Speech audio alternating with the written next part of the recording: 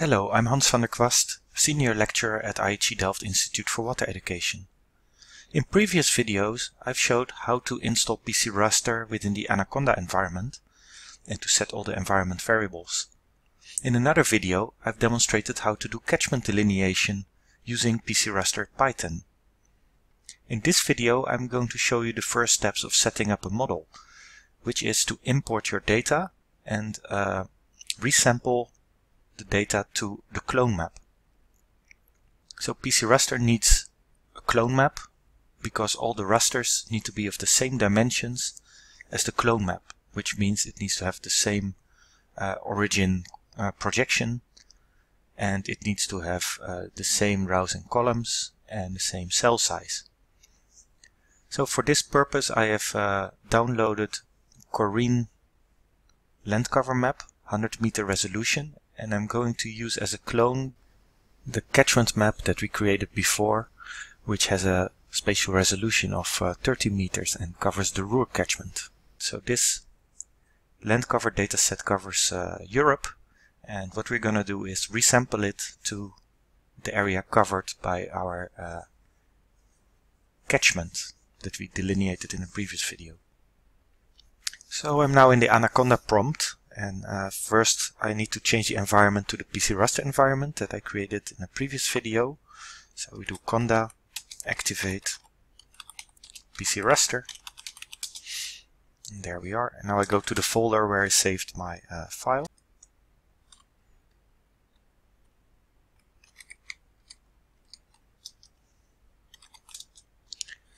And the file that we are going to work with is this CLC diff. So I'm going to do a GDAL info to see what the projection is.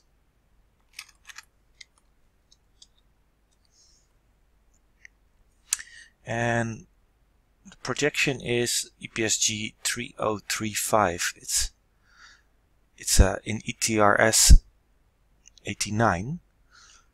What I want is to have it in the projection of our project, that is UTM Zone 32 North on WGS 84. So I need to use GDAL warp, and maybe you remember that from last video. So GDAL warp, if I just type the command, I get here all the options, and I'm gonna reproject it to UTM, and I'm going to cut it, to crop it to catchment boundary, or to the bounding box, in a similar way as we did last time. So that will be GDAL warp.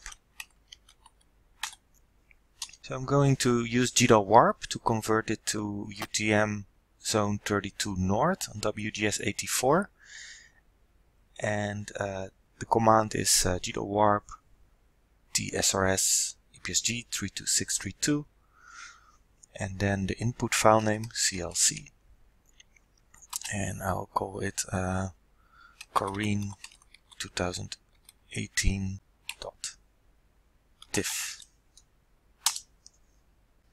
We are getting this error because the file is simply too big to handle with a TIFF.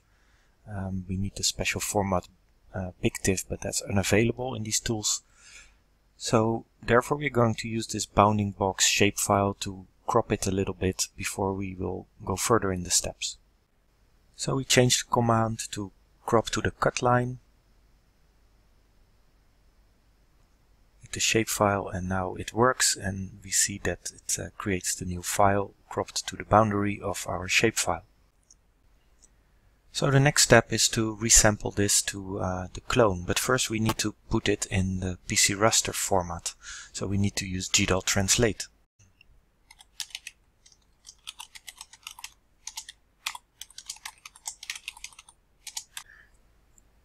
So a land use or land cover map is a nominal map, discrete data, so it's integer 32, and we use the value scale nominal. We indicate that in GDAL translate to be sure that in PCRaster it is seen as a nominal map.